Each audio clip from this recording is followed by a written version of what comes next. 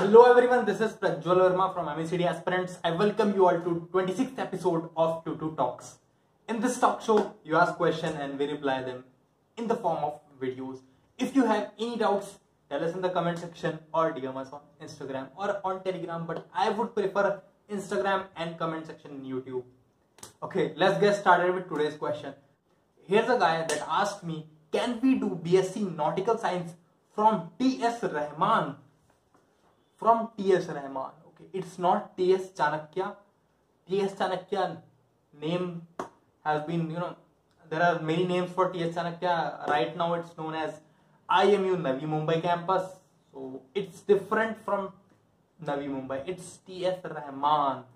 Most people have doubt that T.S. Rahaman 3-year course. It's not possible. T.S. Rahaman has 2 months, 3 months, 4 months, 5 months, 6 months, 8 months. All small courses, maximum 1 month they have in this mind. No. T.S. Rahaman also provides Bsc Nautical Science course, full 3-year course. Okay. And the fees of this full 3-year course is 7.45 lakh rupees as I have written in the board.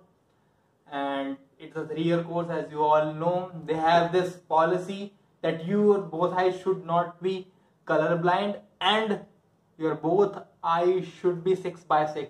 It's not 6x6 and 6x9. It's 6x6, and you should be physically fit for merchant navy. And the certificate that you had to get from a DG approved doctor, that you have to provide them during admission.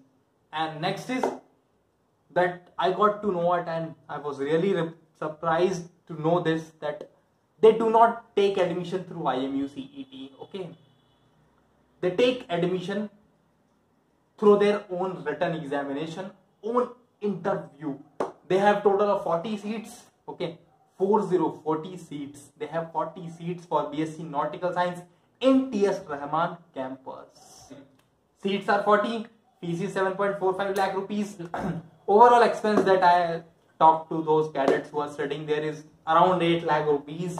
So they told me that around 8 lakh rupees you will be spending on your 3-year course. So it's a decent course, not very expensive, not very cheap. And the placements, they told there is a decent placement, not too much, not too low. They told me around 50 to 60 or 70% maximum.